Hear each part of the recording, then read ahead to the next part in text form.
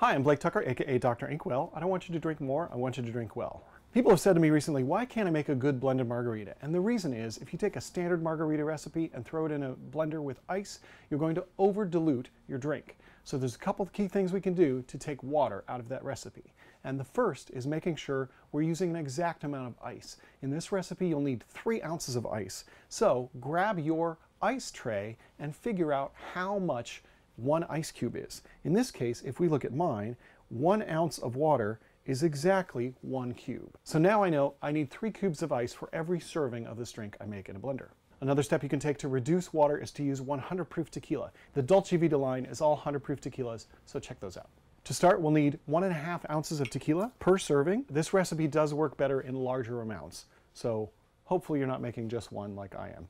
Next, you'll need 1/2 ounce of Cointreau. Cointreau is very important here because it's 40% alcohol and also has a lot of sugar in it. Next, you'll need 1/2 ounce of fresh lime juice. Another step we'll take to reduce water is to use sugar, in this case superfine sugar, because it will dissolve more quickly, and we need 2 teaspoons of that. Finally, I find these work a lot better with a little bit of saline. Check out my other video for how to make saline solution, but we need 5 drops of this per drink.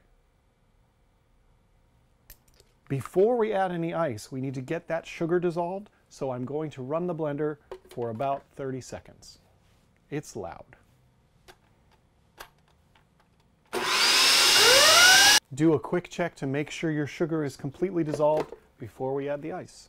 Exactly 3 ounces of ice.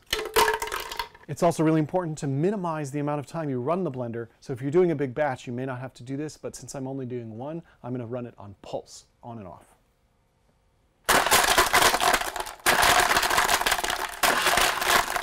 So now that my ice is mostly fine, it doesn't need to be perfect, I'm ready to serve.